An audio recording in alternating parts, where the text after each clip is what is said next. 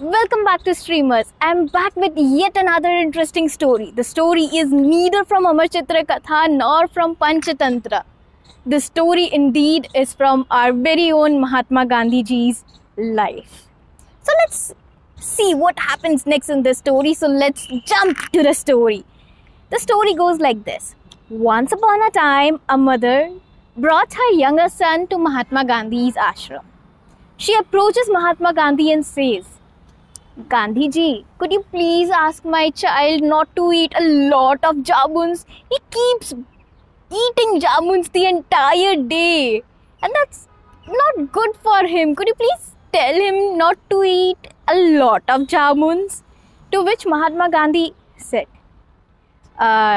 Dear mother of this child, could you please bring him to my ashram after 2 weeks? Mother said, Alright Gandhi ji. Day by day the days passed by and it was finally the day. After 2 weeks, the mother brings the child back to Mahatma Gandhi's ashram and reminds him of the Jamun case. Mahatma Gandhi simply said to the child, Child, don't eat jamuns. Eating excessive jamuns is not good for your health.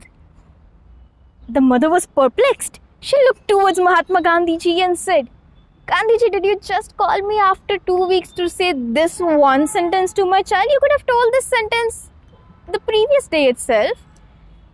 Gandhi ji said, when I myself was eating jamuns excessively, how could I have asked a child or someone else to not to do so?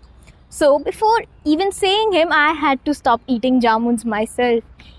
The moral of the story is, in today's era, everyone keeps out pointing to the negative stuff or negatives in the other person or suggesting methods to someone else.